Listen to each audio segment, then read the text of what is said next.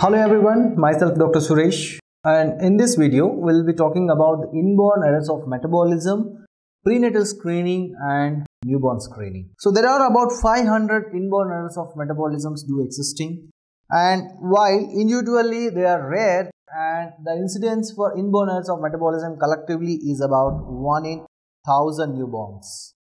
India with 28 million births every year, the magnitude of the problem is very high. Undetected cases of metabolic disorders leads to permanent mental retardation, sometimes death as well. So here the first thing to note about metabolic disorders is Gherads tetrad.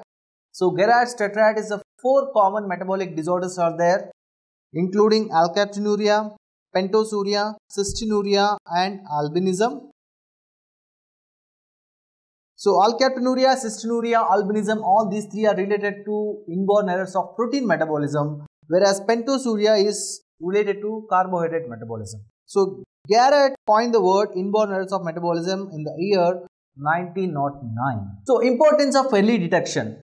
Recognition in early infancy is of great importance because treatment may prevent irreversible clinical consequences or death. Example, if you talk about phenylketonuria, galactosemia and maple syrup urine diseases.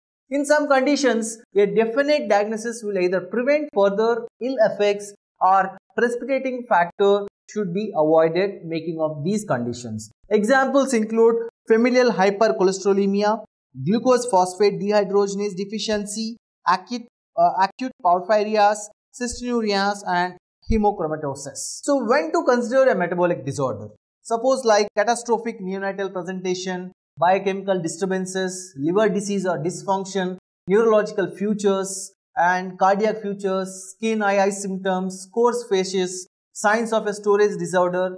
Often these symptoms occur in a child who is otherwise healthy at birth.